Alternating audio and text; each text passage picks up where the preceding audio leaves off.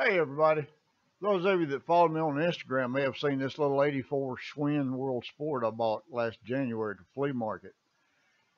It has a lot of components that are rusted and are extremely neglected. The original Sagino crank, you can see how dull it is from just pure neglect. Brake calipers, the aluminum is just dull. Old foam handlebar grip just held on with cellophane tape. Stem shifter. It was actually built by Giant in May of '84, but it's suffering from a lot of neglect and just needs some tender loving care.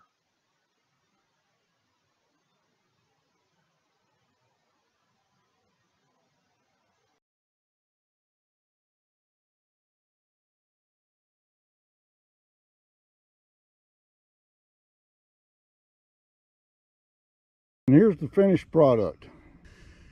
And starting at the top, we kept the original handlebars, and you see the Champion wreath. I did kind of tweak them out a little bit, put a little custom bend on them myself. I kept the original brakes, which says Schwinn approved, but I am sure these were built by Comp, the same one that built the calipers. And you can see on these I have this quick release, and that opens up your caliper brakes. I used a synthetic leather wrap just because I like the look of it, and since these don't have brake hoods, I did a waxed twine wrap here as well as a waxed twine wrap to finish off the bars.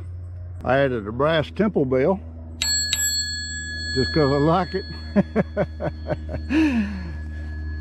And down here at the front you can see the Comp 500 caliper brakes, and of course I've got hammered fenders front and back.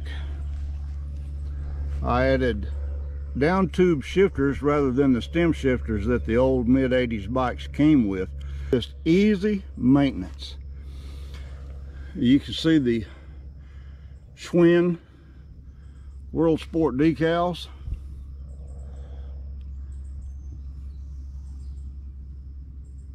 This is the original front derailleur. It's a Suntour AR. The AR decal came off of it when I soaked it in Evaporust because this thing really was rusty.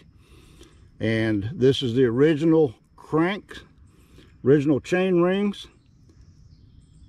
I did add a flat pedal. I like flat pedals. I'm not a performance rider. I'm out there to have fun and enjoy myself.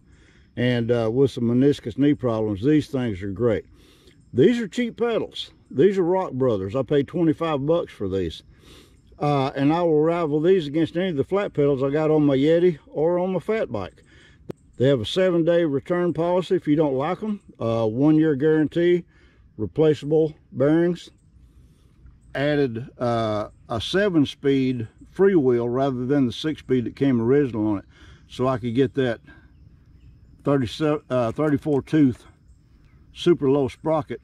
Helps an old man out on those hills. I did have to add an Alivio wide range rear derailleur that was rated for 11 to 34 tooth, which is exactly what I've got. And that's not an expensive derailleur, but I'm not sure about keeping this gearing yet.